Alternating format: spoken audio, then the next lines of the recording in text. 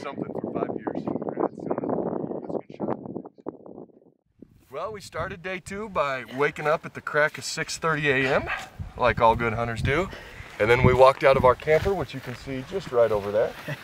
And we immediately had bucks, and the buck that we saw first, we tried to make a play on, but he kind of hightailed it out. And we decided after glassing for a while, we saw this guy, and he stood up as the buck that we're gonna go after here in a second. As that buck took off, we ran right past him, bedded back down, and we decided to put a play on this one. We got to 260 yards, and he had no idea we were there. We had good wind, and he was bedded, but in a good position where all the vitals were available, and made a good shot on him. And so we're just gonna get him cleaned up and then go try and find Thad, the big couple that we've been seeing around here.